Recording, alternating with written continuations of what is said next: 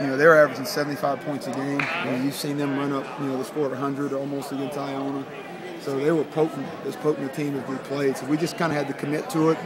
And I thought the guys did an outstanding job of just staying with the game plan and keeping track of their two best guys. I think we're averaging about 35 a game, and I think they ended up with 20 total. So I thought that was big. Yeah.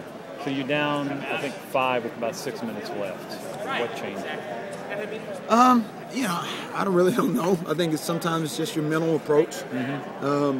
We try to play mini games throughout the times in practice for situational stuff, but I just thought the guys showed a maturity. I really wasn't anything I said as a coach. I thought they just kind of went back out there and settled down, and I think we got our defense back down the stretch. I thought that was big, and once we kind of did that, we were able to get a couple buckets and kind of get control of the game again.